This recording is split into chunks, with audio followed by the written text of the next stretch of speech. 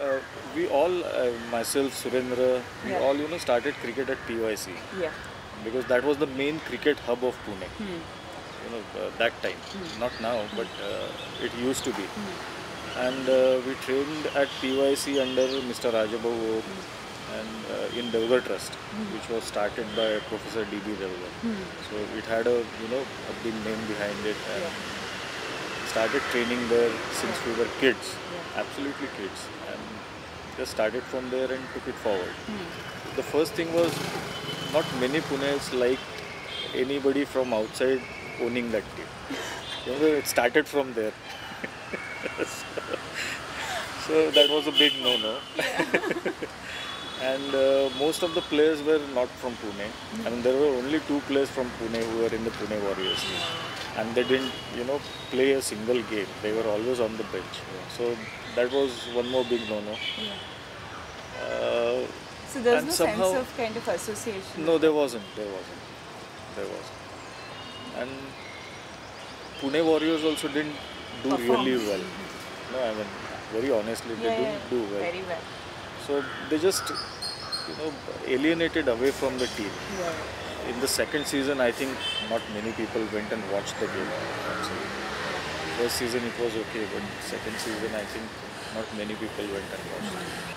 I think they do for some teams like CSK, Mumbai Indians, or KKR. They do for those teams because they have been doing really well throughout the 8 seasons they have played. But I don't think for teams like Pune was, or even RR. RR has a good fan following. They have a very loyal fan following. But teams like Delhi Daredevils, Sunrisers Hyderabad, it's just a game of cricket for any local fan. So all the I mean, if you see the Kings 11 Punjab games, the 3 games played here, there wasn't much crowd.